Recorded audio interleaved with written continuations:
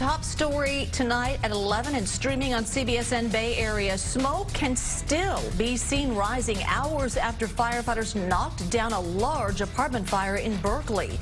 Good evening, I'm Julia Goodrich. And I'm Brian Hackney. Video from social media shows flames shooting out of the windows of this apartment building. It is still under construction and no one was living inside.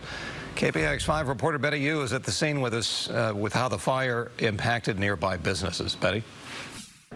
Fire crews have been able to contain this fire, but they will be here all night pouring water on it and watching for hot spots.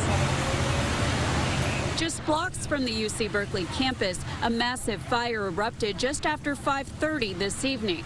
It's apocalyptic, man. Apocalyptic. Yeah. That's all I can say. I've never seen anything like this on university before. But when we saw these trucks and all this water aiming up there, and just, yeah, this is like nothing I've ever seen in downtown Berkeley before.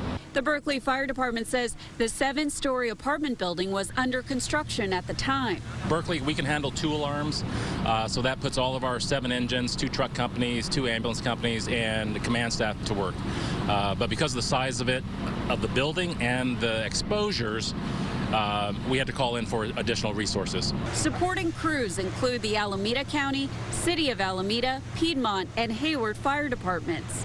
Firefighters battled the flames, pouring water from several ladders as heavy smoke filled the night sky. Businesses on both sides and a residential hotel were evacuated.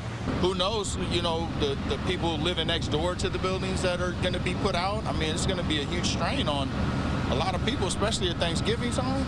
It's tough, man.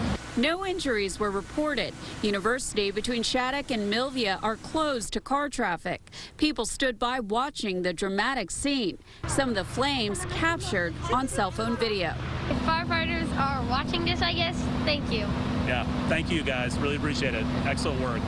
Berkeley Fire says it's too early to determine the cause of this fire, but again, it has been knocked down and there will be a fire presence here throughout the night.